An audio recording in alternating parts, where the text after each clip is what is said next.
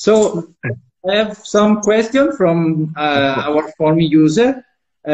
What protocols have you introduced in ASMED for patient safety and to deal with the COVID-19 emergency? Yes, it's obvious that we have to take an action and we have to get used to under protection protocols against the coronavirus. I prepared a video, Bola. I will send it today. If possible, I wanted to share it also with my patients. First of all, ASMED is not an hospital. We have a medical center. So this place is just focusing on hair transplantation, nothing else. So the patients who are visiting us is just interested with hair transplantation. And of course, we started to make a regular test against the coronavirus with all my staff. And also we will repeat it for all the patients who will come to ASMED. One day before the surgery, we will test everybody, and it will not be possible to find anybody inside the clinic without test. And you know, the conditions of the clinic, I work hard to keep it high, so they will have their separated areas. They have their private rooms. They can keep their social medias. They don't have to order from outside. We have an exclusive kitchen, and then we will cook them and we will serve in a most hygienic way. And I think the most important thing, the surgery rooms, because in the entrance of the clinic, we have sterilization system, and we are checking every patient, the thermal camera system. And when they get entrance, we will make their coronavirus tests. And then we will give them a private room, and we will isolate them. And in the surgery room, which is more important, because they will spend 6 hours in the same room with the team, with the surgery team. So this is the most important part. All our surgery rooms is sterilized with ultraviolet system during the night. But during the surgery, we have HEPA filter system. HEPA filter system is a special filtering system. It's taking fresh air, filtering from the pollution, virus, and bacteria. And there are some vacuum systems downstairs. And every 2 minutes, all the air of the room is changing and sterilized and with fresh air. So I think there are only few clinics in the world can do the same system during the surgery. Well, excellent. Everything sounds perfect for the patient, so they will be very safe. Yeah, so, well, I will share a video and for more details. Yeah, I've seen that for a limited time there are some special offers at ASMED. Do you want to tell something more about that, about the doctor working with you and everything else?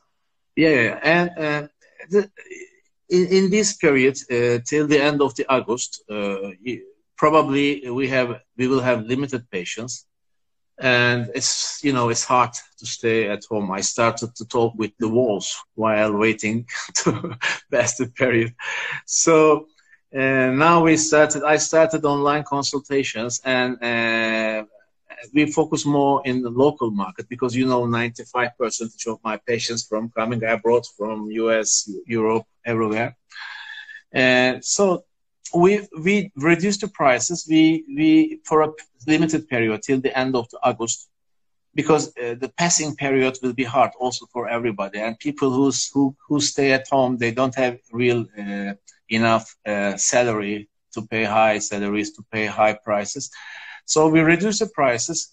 I reduced my prices 1.5 euro per graft, and ASMED team, we reduced the prices €1 per graft. So at least for the passing period, I just want to keep my position. I'm not planning to get money. I'm just trying to survive for the June, July, and August period. Wow, that's a great deal for the patient, and I'm sure they will appreciate that. So I hope so. So let's start with some technical questions from forum members. How do you manage the situation when you have a young patient with some diffuse thinning, but also with a good donor area? Do you recommend surgery, or you suggest him to continue with the medical therapy, or which is your strategy in this kind of situation? A young patient with miniaturized donor area, and my action, and according to that, is that question? No, the question is if you have a patient with a good donor area, but a diffuse thinning all over the scalp.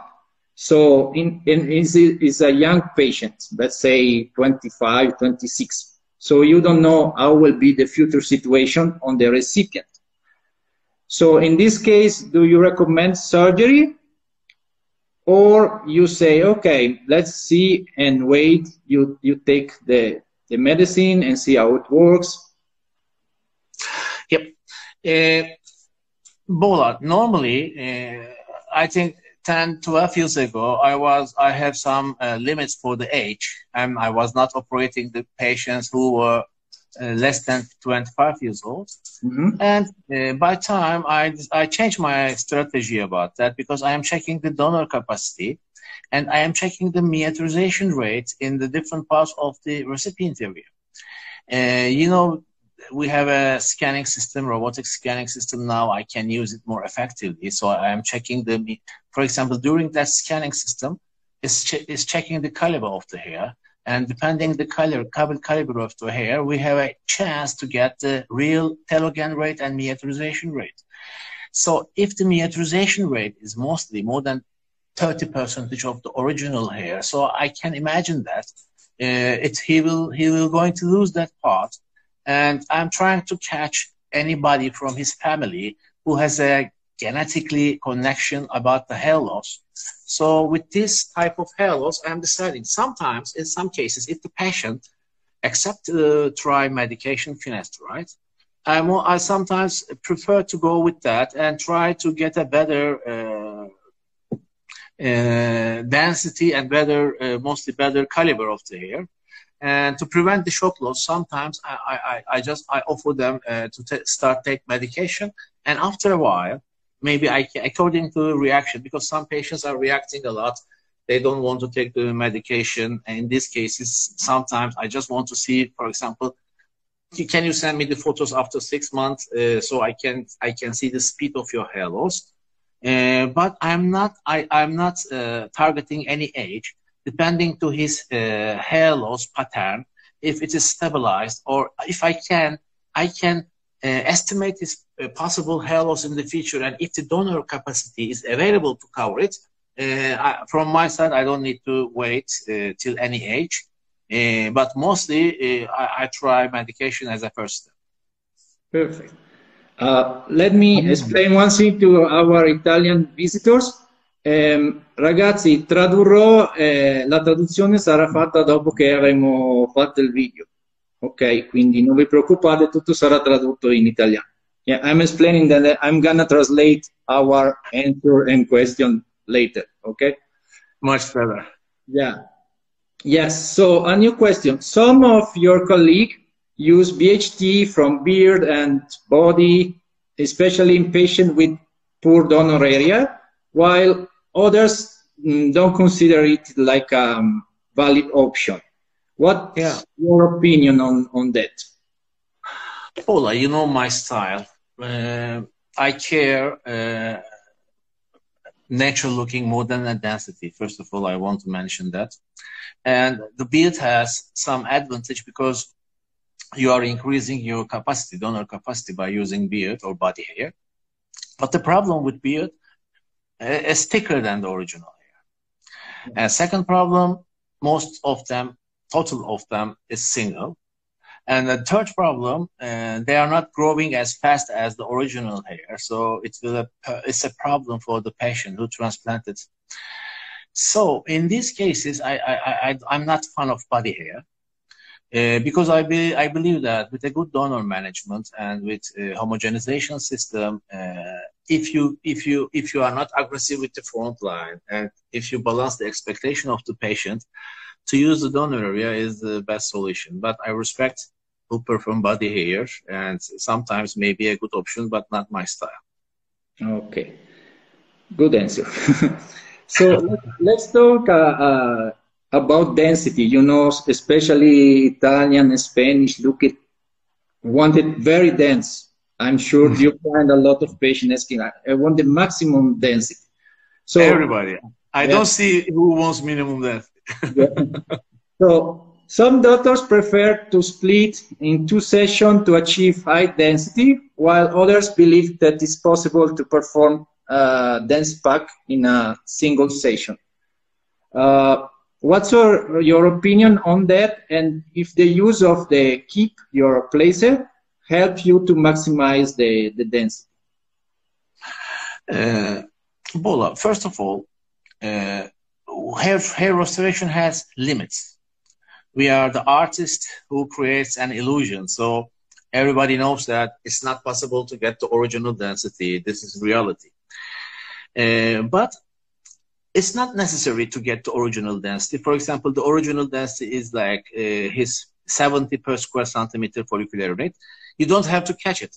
If you can pass over 45, 46, depending on the thickness of the hair, sometimes you are getting an illusion that it looks like the original density, but it is not. So the main idea in hair restoration is to get a natural looking and looks like an original density. It's not necessary to be the original density. In some cases, it's possible. In some cases. Which cases? For example, if you have a high caliber, if you have a low contrast between skin and the hair, and if you have a good hair per graft averages, and the caliber is higher than for a good coverage, and if you have a good regrowth rate at the same time, because people think that I go to the famous doctor and I pay that money, and then I have to get the best density, but there are many factors that we cannot control. This is a human body. Many things that we don't know related with the regrowth rate. So it's blood circulation, smoking, skin reaction, many things that we cannot control also. And some factors, we really don't know what is the reason of this patient is getting higher regrowth rate and the other one is lower regrowth rate. So we are just trying to do our best. So depending, for example, there are some limits in hair restoration. If the caliber of the hair of the patient is like 50 micron, and his hair per graft average is 1.9 or 2.1, in these cases, whatever you do, what density you create, it's not possible to get the original density. But on the other hand, another patient who has 2.4 hair per graft average with the caliber of 65 micron and with a very good color contrast, in these cases, if you have a very good donor regrowth rate, in one cases you can cover it. So what I am doing, I'm talking with my patient. I'm trying to get their expectation, and I'm trying to tell the reality of their restoration. It's not related. You say that if the keep it help you to improve the density, yes, but keep is helping me to place the graft with less damage, because you know I have assistants, I'm working with them, so we are placing on the same patient 2,500 grafts. So it's not possible to keep the same concentration whatever you do. When you handle it with a pencet, it's hard. But when you place them by using a safe system, so even the first graft and even the last graft, we are protecting it from handling it harder and placing, and sometimes they are curving. So the keep, yes, the keep helped me for a better regrowth rate. But in the beginning of the keep, also we have some difficulties. So because you are changing a system and that period is a passing zone, and sometimes I change the caliber of the keep, I change the steel thickness of the keep. When I make it so thin, it's easily broken. Many surgeons cannot adapt it. They say it's too fragile. And also the direction, when you are using a forceps to give the direction, is easier, but when you use keep, it will be a bit harder. You need a practice. So for the passing zone, yes, I had some difficulties, but at the final, I'm very happy with the results of the keep. For example, at the last 1.5 years, I'm getting much better densities in the first front line. But I'm repeating, we are not a magician. In some cases, whatever you do, it's not possible to get the best density. Okay, yeah, that's something that patient needs to really understand sometimes. So I hope my Italian patients, can you translate? Because it's important, this part. Ok, sì. L'ultima frase che ha detto il dottore è secondo lui molto importante. grazie all'utilizzo del chip negli ultimi anni e a alcune modifiche che hanno effettuato con l'esperienza che hanno acquisito, è possibile ottenere degli ottimi risultati a livello di densità, però va sempre ricordato che il trapianto è un'illusione, quindi un'illusione di copertura, un'illusione di densità, e solo in pochissimi casi selezionati si può raggiungere una densità altissima, simile a quella degli indigeni, però non sempre. Quindi è importante avere delle aspettative realistiche. Ok, let's go with the next question. So we know that the black market is a serious problem. What should patients be careful about, and what are the risks of a poorly executed FUE? Because sometimes people think that FUE is easy and everybody can do it. So can you explain us a little bit more about that? Yep. I just want to make a summary from Turkey. You know that Turkey, many patients are coming to Turkey all around the world because of very acceptable prices. But the problem here is the hospitals are renting their rooms for hair restoration. So what happens? I am a group of technicians that I created a website, and with a very acceptable price, I'm using some result photos. Most of them are stealing from other doctors. And on the other hand, every clinic has 1, 2, 3 good cases. So when they are sharing these photos and with a very acceptable prices, people are visiting and believing these clinics and visiting. And when they see the hospital, they say that, wow, this is a respectful place, because in the website they use the hospital photos, but the hospital owner doesn't know who is operating there. And all the team, what they are doing, there are many WhatsApp groups in Turkey. Many nurses and technicians are finding job. And for example, they are sending a message, okay, I find a patient, I need 1 extractor, 2 placer, and what is the money, 300, 200, whatever. They are negotiated, and they are going there. Nobody knows each other. Probably the first time they are coming together. So they are operating, and when the patient is not happy, they cannot find anybody who is responsible because hospital is not taking the responsibility, because hospitals say that I rent the room. But the website is already closed. And there is a big mistake. I just want to warn. People are taking that, okay, this is a very acceptable price. If they are not growing, who cares? We will do, and then if we are not happy, we go to a better doctor and we will fix it. But it's not working like that. Because it's not possible to find the same donor area, because they are using, and when the result is unacceptable, really it's very hard to fix the result and to make it, because of the direction you cannot extract these grafts. So of course price is the important thing, and people are comparing the prices. So I just want my Italian patients, please be careful about that. You need very good references, and you don't believe on billboards or other things. You have to know that you will be a perfect evaluation. You should be evaluated perfectly. You should, for example, by sending a photo or just looking at the head without any examination, without any calculation, it's not possible to get any information about the donor management, homogenization. So you feel it. And some people who cheated, it's okay, I can accept that. But there are some group who doesn't care. They say that it's cheap, I will go another one and I will fix it. But it's not working like that. It's really hard, because I'm in Turkey.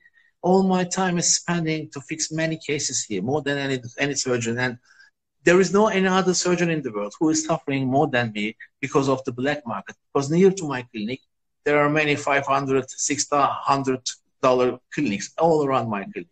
So I am in a competition with them more than anybody. On the other hand, some people are happy from my colleagues that there's this corona virus problem, so nobody's coming to Turkey. No, we are not. We are not. I know you are not. So now, the most important question, the one that probably you heard a lot of time, are the hair transplant results permanent? Because some patients complain about the loss of the transplanted hair after a few years. I hope they are permanent because all my hair are transplanted. So how do you explain it? But first of all, not only hair transplantation, all the surgical procedures in the world is just stealing time from life. If you have a 10 years successful surgery, you are lucky. The surgeon did a good thing. And we are taking from donor area some graft and placing in the recipient area. And if we have a chance to survive till 120 years, we will see that there is no donor area. Nobody has real donor area. So first of all, you should know that there is no permanent donor area. The donor area, when I am, okay, I have a hair in my donor area, but not the same density and not the same thickness when I was 20 years old or 25 years old. I am also losing from the safe donor area every year. So you are taking the follicles from the donor area, some of them triple, some of them doubles. One of them of the triple is miniaturized. And we are placing it. Some of them are growing, mostly 90% regrowth rate. But it doesn't mean that they will survive forever. With the medications that you take, like finasteride, it helps the time that you, but I am sure about that. In every 10 years, 15% of the transplanted graft also will fall. And if you are at the same time, if you are losing your original hair in the recipient area, and some of the transplanted graft, it fall down, not all of them, maybe 10%, maybe 7%, maybe 5%, but I am sure that we are all the transplanted, we are losing some of the transplanted graft. Because we are placing, we are getting a good regrowth, what is it, 90, 93, 95. Okay, very good number, but by time, also you will start to lose it. So this is not something, gentlemen, this is not something that you pay the money and everything will be okay. No, the surgeon is trying to give his best because he's trying to keep his reputation. He wants to give everybody best result. But there are some things that it's not possible to control every step. Even you have a perfect result, it doesn't mean that for the lifetime you will keep it. So try to understand that this is not something that you are paying and we are selling the hair. This is something that you are paying and we are giving you our experience. Okay. Do you think that following a medical treatment, for example, with finasteride, helps to maintain the result over time, or? Yes, mostly related with the miniaturization rate, and the telogen rate is also related with that. But after the surgery, it's like this. DHT, the hydrotestosterone, we are losing the density like 60 micron, 50 micron, 30, 20. If we have a chance to catch around 30 micron, then finasteride helps them to get a thicker again. It's not finasteride is not something that you have new follicles growing. It's just makes thicker the miniaturized hair back again. So if you take those pills, and if you are lucky, and if you don't have any side effect, and if the medication works for you, then it started to get thicker again. But when you stop taking it, vice versa, it's slightly getting thinner again, and the process begins. So my patients are asking me, doctor, I don't want to use finasteride, but you recommend only 1 year. Why?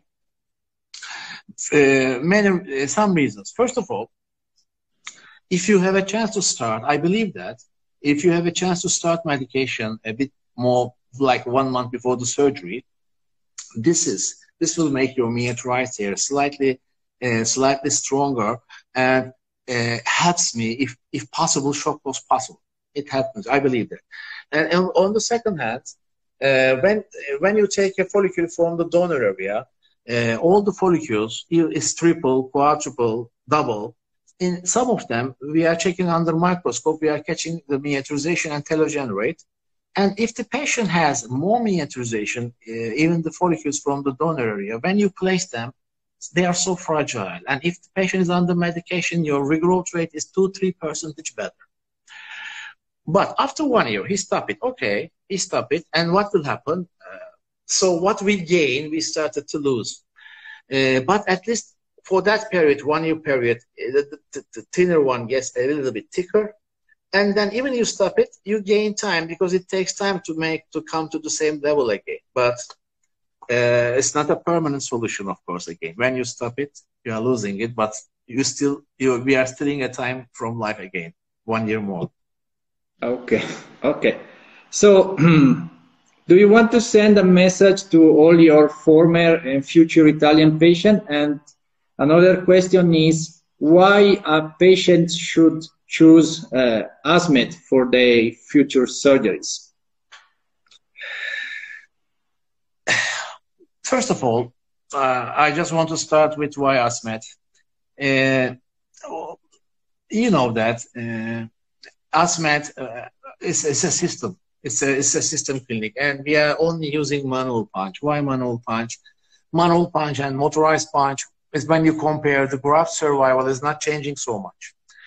But the donor management is much better with the manual punch, because by the manual punch, even it takes harder to extract, you have a chance to manipulate depending the follicle, and then manual punch is, I think, one of the most important thing, because I can do 2-day surgery in 1 day by using motorized system, but for the manual system, I need 2 days in many cases.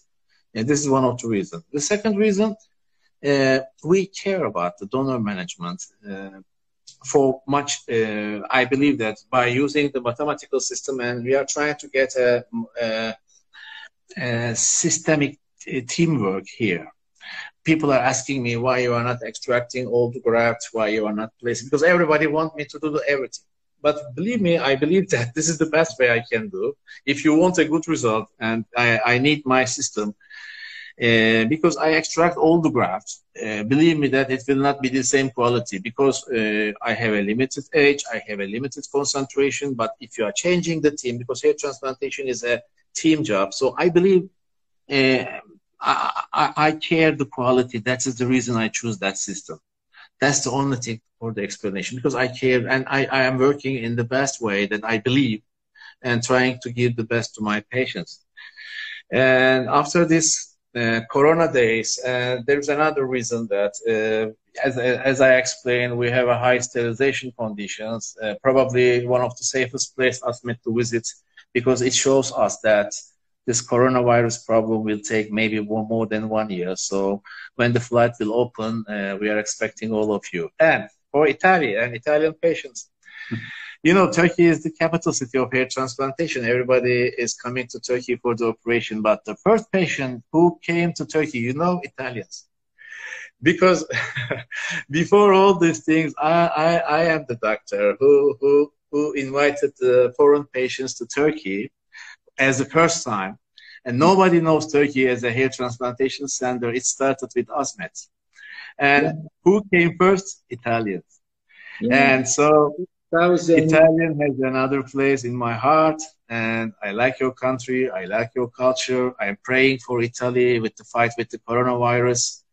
And I just wanted to say that please keep safe and take care of yourself, maybe more than before. Okay.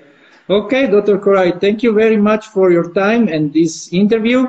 And arrivederci from Italy. Bolo, thank you very much for the opportunity. I'm very happy. Thank you. Hope to see you soon. Hope to see you soon. Okay. Bye-bye.